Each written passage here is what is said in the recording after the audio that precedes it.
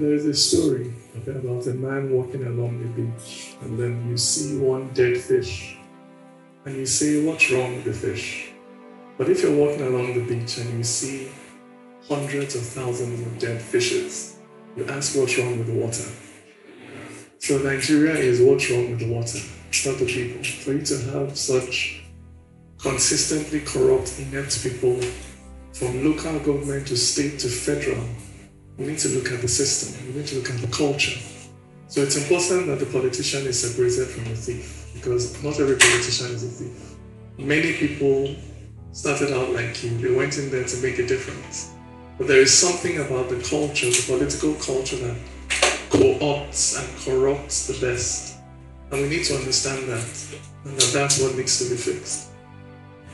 Okay, so you said many people started out like me, and it just took me to a particular point. We were having breakfast in my house on the Sunday morning, and while we were eating, I'm usually like the most vocal person at the table. So I told my dad that the way this country is going back, even me when I enter that government, I'll collect money.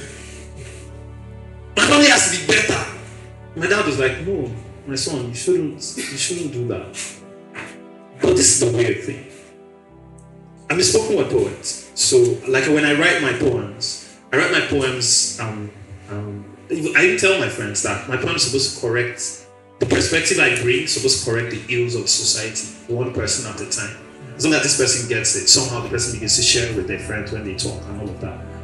But how much of a role do we have as spoken word poets? And I ask this because you have been for over 10 years now. I asked a couple of your colleagues, and yeah, for about 10 years, the Night of Spoken Word started like 2012. So that's like 10 years. What's the role of the spoken word poet, the writer, the everyday conscious mind in changing that narrative?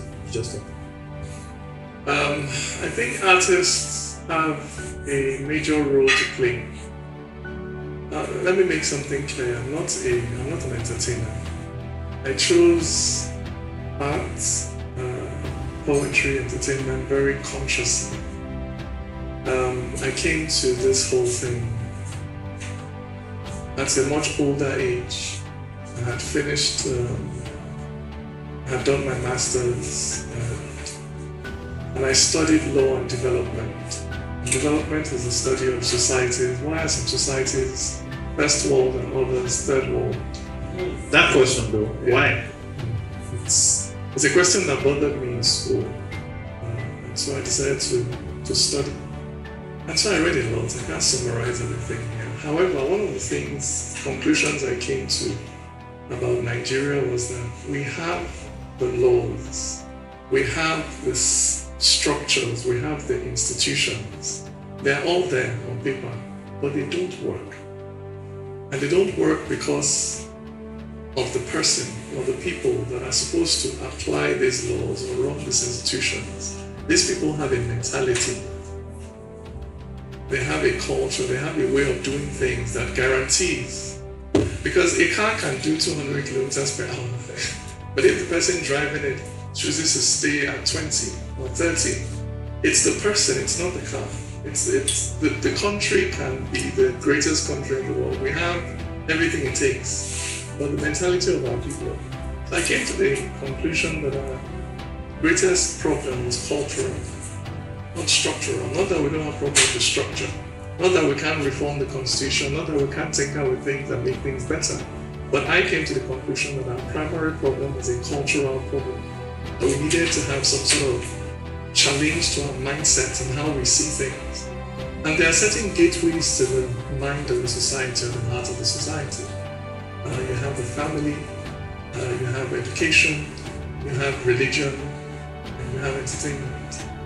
These are some of the most basic gateways when you're trying to deal with hearts and minds. You're either looking at what parents do at home, the teacher standing in front of young, impressionable minds, an imam or a pastor on a pulpit. These are the times when people are really vulnerable and they open up their heart to you, not their brain. Nothing wrong with our brain. We have first-class brains, but there's something wrong with our hearts. and then you have entertainment. When people are having fun, you're able to reach their hearts. And I decided that I had this gift, spoken word. I had stumbled onto it unintentionally. I used to just write poems. I didn't think there was anything to it. But once in my late 20s, I was invited. I was living in the UK at the time. I was invited by Ghanaian students, undergrads. They were doing the 50th anniversary of Ghana's independence at the time. And they invited me to their show to come and read a poem. And I thought it would be a gathering like this, or like an open mic where you have poetry lovers and whatever. So I went there with my buttoned up shirt and my sweater, my glasses, and my like you went there like me. Yes. Like right now. Yes. And I got there and I met a proper rave. I mean, it was a party. Young, late teens, early 20s. People were on stage, they were rapping. So my brother that said he hates poetry, prefers rap. They were rapping, they were breakdancing, and I thought, I don't belong here. Is it these guys that are going to listen to poetry? And somebody has set me up. I was with my girlfriend at the time. I said, maybe we can just sneak out the back. So she was like, look, nobody knows you, even if you mess up, just go. So I said, what the hell? So I went up on stage, and in the spirit of full disclosure, I told them, I said, please, I'm not a rapper, I can't dance, and this children's there booing. So get off the stage, boo, get off. So, honestly, some Jammu people, they're very, but as a Nigerian guy, if you push us, we push back. That's the Nigerian spirits. You ought to show me. That's when I was born and bred in Lagos. So I'm very gentle, quiet. But if you push me, the Lagosian will come out. I like, man, to hell with you guys, or you will listen to this poem whether you like it or not. I brought out my paper and I just started reading it. And to my surprise, everywhere just there going quiet. Pin drop silence. I was the only act that got a standing ovation from just reading a poem on a piece of paper. And honestly, that was when I realized that poetry was something I could use to communicate to society.